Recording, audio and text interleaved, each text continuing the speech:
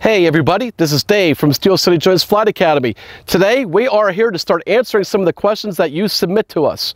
So the first question goes, I have a Mavic 2 Pro with a smart controller. I live at the top of a pretty big hill in a neighborhood and I fly my drone to the bottom of the street 2,000 feet away. It's heading downhill all the way, and now let's say 20 feet off the ground, I hit return to home.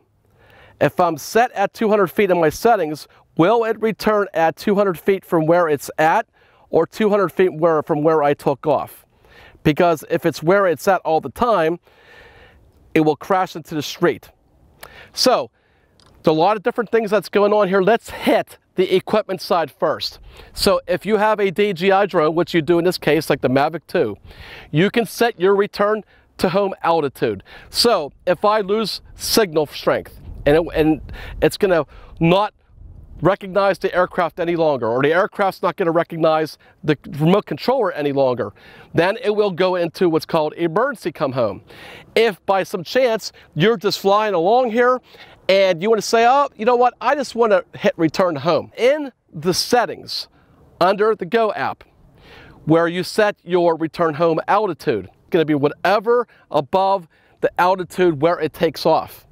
So if I take off right here, it's going to come home to the come home altitude is going to be set to 200 feet above this elevation. Now let's say we go 2,000 feet out, and let's just say it drops 100 feet in altitude, okay? It's going to then go, because it's 100 feet below where I am right here, it's going to then rise 300 feet, the 100 feet to match where it normally was from takeoff.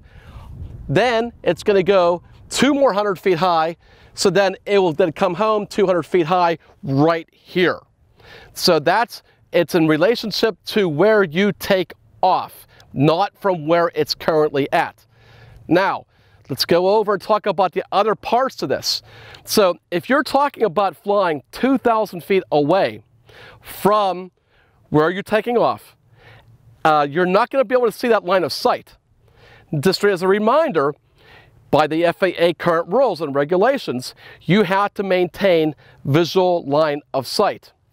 On average, with the Mavic 2, you're only going to get 300, 400, 500 feet realistic real line of sight. So once you start going beyond that, and get really going even 1,000, 1,200, 1,500 feet, 2,000 feet away, you are definitely now at the mercy of your device, whatever mobile device you're going to be, your screen, your video feed. And that is not what we go by when we try to do really safe flying. We want to be able to maintain line of sight all the time with the drone and have as much of a good ratio for task management as possible. We like to train our students to have a 90% focusing on the drone, 10% on the video feed and or the monitor controls, the app features and stuff, the settings. So when you start going away that far, guess what happens? Now your eyes are glued to your monitor. You're not looking at the aircraft, which can be a really big problem, because now if you're not looking at it, how do you know 2,000 feet away what's going on around the surroundings around that?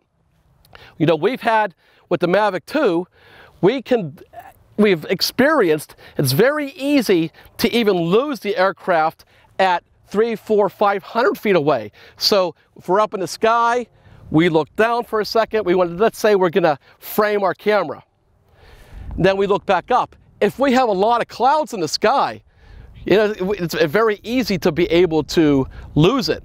So we teach and recommend to our flyers to at least get a benchmark of exactly where you are, try to some kind of a landmark or reference point that now you can go back up so that you don't lose the aircraft.